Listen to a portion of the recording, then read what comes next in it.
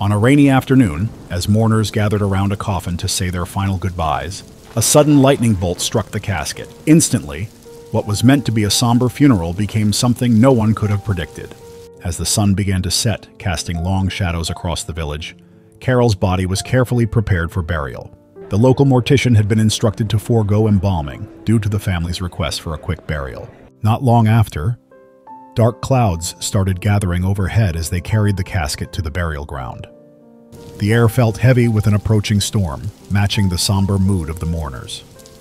Lightning flashed in the distance, the storm growing more intense with each passing moment. Suddenly, without warning, a powerful lightning bolt split the sky, striking the metal-trimmed coffin with a loud crack. The mourners at the funeral scattered in panic, some screaming, others frozen in shock. Carol's grandmother, Gina, looked on in shock. Her poor girl had been through enough in life. Now, even in death, she couldn't go easily. Gina's mind took her back to all that Carol had been through. Carol had always felt like an outsider. Her parents' messy divorce when she was just 8 years old had left deep emotional scars. Neither parent wanted the responsibility of raising a child alone, so Carol's mother unceremoniously sent her to live with her grandmother in the small village of Millbrook. It was as if Carol's mother had simply vanished, never calling or visiting, leaving the young girl to grapple with feelings of abandonment and unworthiness. Growing up in Millbrook, Carol struggled to fit in.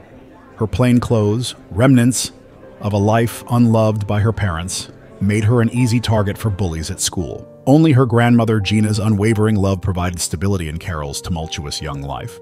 As she grew old and moved to the city after college, hoping for a fresh start, Carol still felt like that awkward girl abandoned by her parent. Working as a librarian at the Central Public Library, she lived a quiet, solitary life in a small apartment filled with books and cats.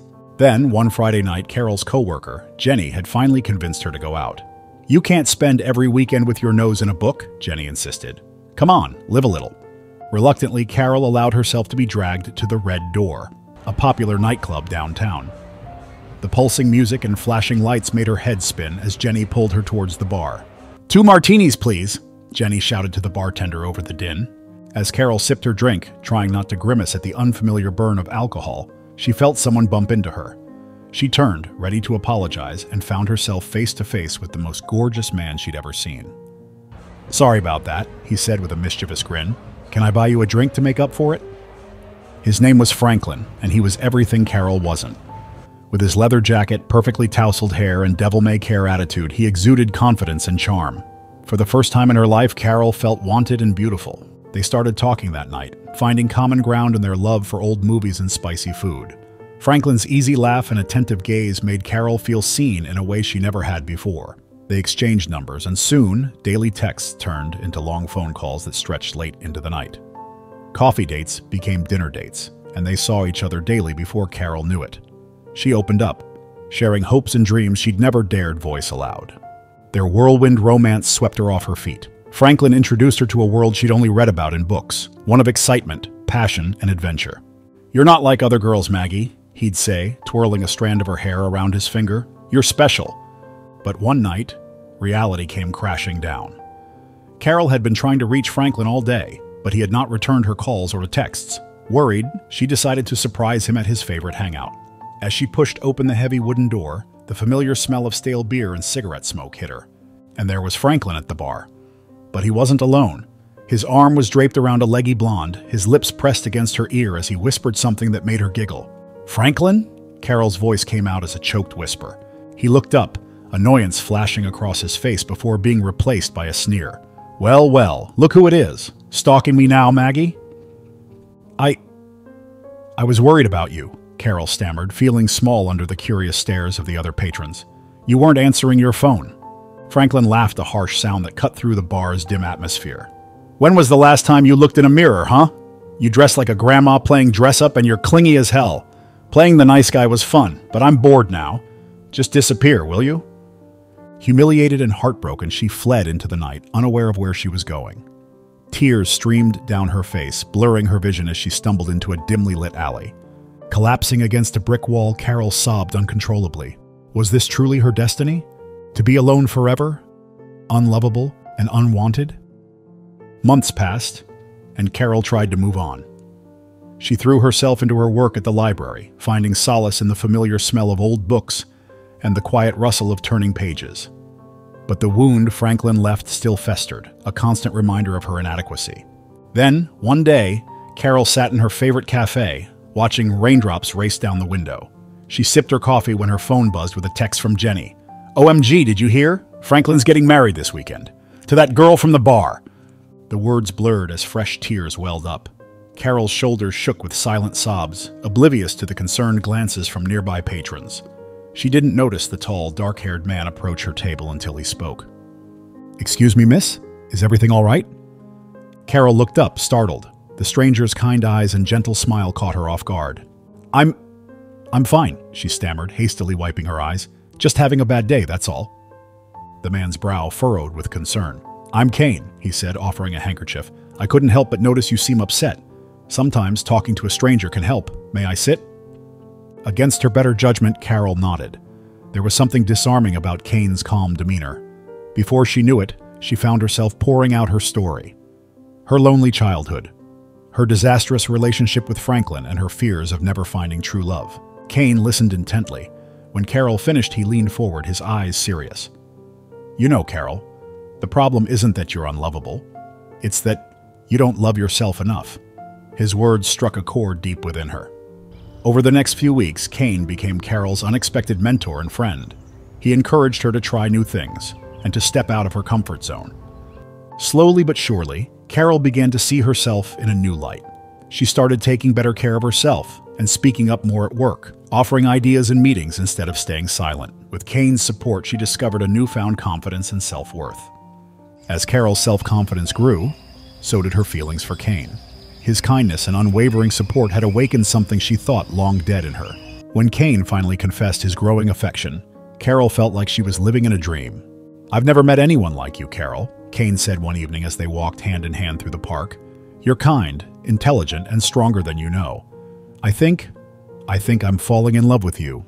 Their relationship blossomed, built on mutual respect and genuine care. For the first time, Carol felt truly loved and accepted for who she was. She and Kane discussed building a future together, marriage, and starting a family. Then one day, Kane surprised Carol with a picnic in the countryside. They spent the day hiking, laughing, and enjoying each other's company. As the sun began to set, painting the sky in brilliant shades of orange and pink, they reluctantly packed up to head home. "This has been the perfect day," Carol said, touching Kane's shoulder as he drove. Kane smiled, momentarily taking his eyes off the road to look at her. "We have all the time in the world, my love." Neither of them saw the deer until it was too late. The animal came out of the woods, freezing in the middle of the road. Kane swerved to avoid it, the car skidding on loose gravel. Time seemed to slow as the vehicle rolled, metal crunching and glass shattering. When silence finally fell, Carol's world shattered along with it. Paramedics arrived quickly, but it was too late. Kane was pronounced dead at the scene. Carol survived, but with severe injuries. The accident had damaged her heart, requiring surgery to implant a defibrillator. As she recovered in the hospital, grief consumed her. Unable to face staying in the city alone after leaving the hospital, Carol returned to her grandmother's house. Gina's familiar refrain, "Everything happens for a reason," now felt like a hollow platitude. What possible reason could there be for such tragedy? Carol went through the motions of living, but inside, she felt numb. Her only solace was long walks in the woods near her grandmother's home. During one of her solitary walks in the village square, Carol met Emily, a cheerful young woman who had recently returned from the city. Emily's designer clothes and carefree attitude stood out in the village. "You look like you could use a friend," Emily said, approaching Carol with a dazzling smile. "I'm Emily. I just moved back to take care of my dad. Want to grab a coffee?" Carol hesitated, but she had no one else except her grandmother, so she thought making a friend in the village shouldn't hurt. They shared their stories over steaming cups of coffee at the local diner. Emily listened with sympathy as Carol poured out her grief over Kane's death. "I know exactly what you need," Emily said, reaching across the table to squeeze Carol's hand. "Something to take the edge off, help you relax. I've got just the thing." That night, in the back of Emily's car, Carol tried her first pill. The effect was immediate and intense. For the first time since Kane's death, the constant ache in her chest subsided, replaced by a floating sensation of warmth and peace. "See?" Emily said, her smile seeming to glow in the darkness. Sometimes you need some help to get through the tough times. In the back of her mind, Carol knew that what she was doing was dangerous, but the relief was too powerful to resist. She began looking forward to her secret meetings with Emily, always carefully hiding her new habit from her grandmother. Gina noticed a change in her granddaughter's behavior and attributed it to Carol finally coming to terms with her grief. "You seem more at peace," she remarked one evening over the dinner. "I'm glad you're making friends with that nice Emily girl." If only she knew the truth. As weeks passed, Carol needed more and more of Emily's little helpers to achieve the same effect. She started to lose weight. Her sleep became erratic, and her moods swung wildly between artificial euphoria and crushing despair. One morning, Carol forced herself out for her usual walk in the woods. Her movements were jerky after a night of taking too many pills. Gina saw the change in her granddaughter. Hollow eyes, shaking hands in pockets, an unnatural energy about her. Worried, she insisted on joining the walk despite Carol's objections. "The fresh air will do us both good," Gina said, patting Carol's trembling hand as they walked along the leaf-strewn path. They had just reached a small clearing when tragedy struck. Her vision was blurry, and her balance was off. Carol tripped over an exposed root. She stumbled forward, her foot catching on a fallen branch, and fell hard to the floor. "Carol!" Gina cried out, rushing to her granddaughter's side. "Are you all right, sweetheart?" But Carol didn't respond. With shaking hands, Gina called emergency services on her old phone. "Please hurry," she cried. "My granddaughter's in trouble. We're in the woods on Oakley Trail." Help arrived almost immediately. 2 volunteers from the village's fire department, doubling as emergency responders, came crashing through the underbrush with a stretcher. "Over here!" Gina called out, her voice hoarse from crying. The responders, who had known Carol since she was a little girl, worked quickly to assess the situation. "We need to get her to Dr. Dustin right away," the responders said grimly as they lifted Carol onto the stretcher into the back of the car. By the time they burst through the clinic's doors, Dr. Dustin was waiting, having been alerted by the emergency call. "Put her in exam room 1. The doctor worked tirelessly, using every resource at his disposal. As Carol's local physician, he had been helping her manage her heart condition since she moved back to the countryside. He was familiar with her case history, the car accident in the city, the defibrillator implanted by specialists there, and the careful monitoring required. Despite his best efforts to help her adjust to life with the device, it failed when she needed it most. As their eyes met, Gina knew. Before Dr. Dustin could speak, she let out a heart-wrenching sob. The doctor's solemn headshake confirmed her worst fears. Carol, her beloved granddaughter, had passed away. Gina collapsed into a nearby chair, her body shaking with uncontrollable sobs. Dr. Dustin knelt beside her, trying to comfort her. Gina's grief echoed through the small clinic, drawing the attention of the staff and other patients. Soon, word spread through the tight-knit community that Carol had died. The tragic news presented an immediate challenge for the village. Millbrook, with its population of just over 500, lacked many modern amenities, including a proper morgue. The small clinic, already stretched thin with limited resources, had no facilities for storing bodies for extended periods. The community rallied together, as they always did in times of crisis, and quickly arranged for a coffin. The funeral had been taking place when the sudden lightning hit the coffin. Then something incredible happens. As the initial chaos subsided, a faint sound and movement emerged from the coffin. A muffled groan barely perceptible amidst the storm's fury. Dr. Dustin, who was in the crowd to pay his last respects, pushed through the crowd to get to the coffin, his face pale with disbelief. He ran his finger across Carol's neck.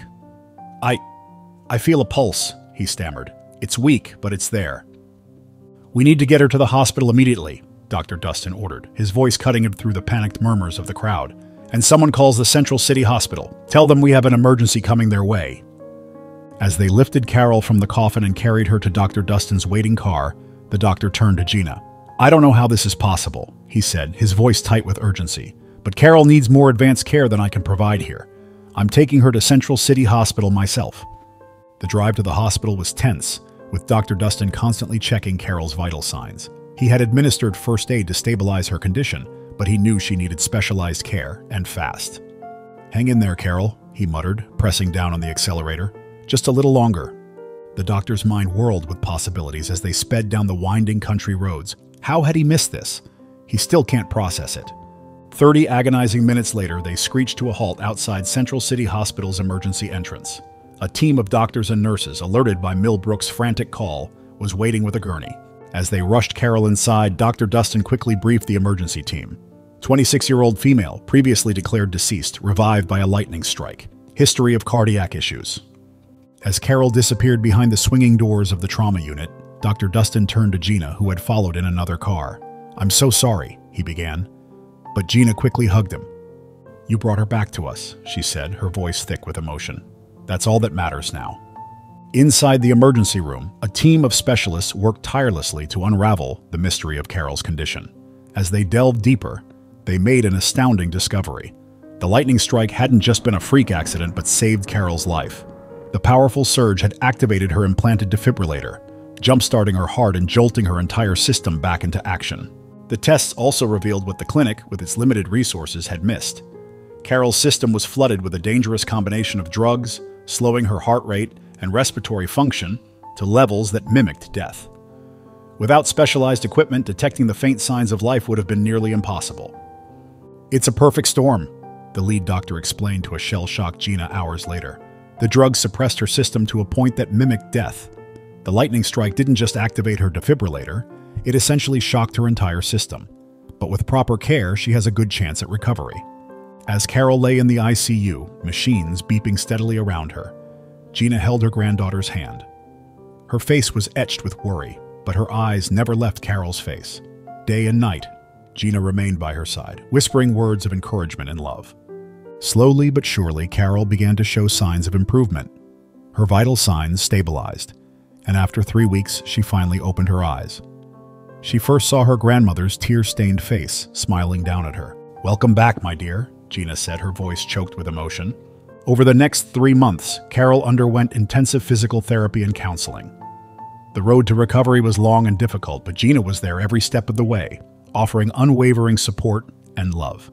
As Carol regained her strength, she also grappled with the weight of her actions. One evening, as she and Gina sat in the hospital garden, Carol turned to her grandmother with tears in her eyes. "I'm so sorry, Grandma," she whispered, "for everything. For the drugs. For putting you through all this worry. I was just so lost after Cain died. I didn't know how to cope." Gina pulled her granddaughter into a tight embrace. "Oh, my dear girl," she said, "we all make mistakes. What matters is that you're here now and fighting to get better. I'm so proud of you." After being discharged, the small village rallied around them, offering support and kindness. Slowly, Carol began to rebuild her life, finding strength in the simple routines of village life and the unconditional love of her grandmother. 4 months after her discharge, Carol returned to the city hospital for a routine checkup. A young man sat beside her in the waiting room, nervously fidgeting with her purse strap. "First time here?" he asked with a kind smile. Carol shook her head. "No, just a checkup, but I still get nervous." The man nodded understandingly. "I'm Isaac," he said, offering his hand. "I work in the pediatric ward. Want to hear some stories to take your mind off the weight?" Over the next 30 minutes, Isaac shared stories of his work in the pediatric ward, a mix of funny, touching, and inspiring tales. When Carol's name was called, she found herself reluctant to leave, captivated by Isaac's warmth and compassion. Isaac expressed interest in hearing Carol's story as she stood to go, suggesting they meet again soon. In the weeks that followed, Carol and Isaac's connection deepened. Their shared experiences and mutual understanding helped heal Carol's past wounds, and she fell deeply in love. A year later, they exchanged vows in a small ceremony in Millbrook. Gina beamed with pride as she watched her granddaughter, radiant, in a simple white dress, begin this new chapter of her life. Carol's journey from tragedy to healing shows how strong people can be. Her story proves that even in the darkest times, there's hope. She went from addiction and despair to finding new love and becoming a mother. Through it all, her grandmother's love helped save her. What do you think about Carol's extraordinary journey? Share your thoughts and experiences in the comments below, and thank you for listening to this powerful tale. Join us for more exciting stories like this.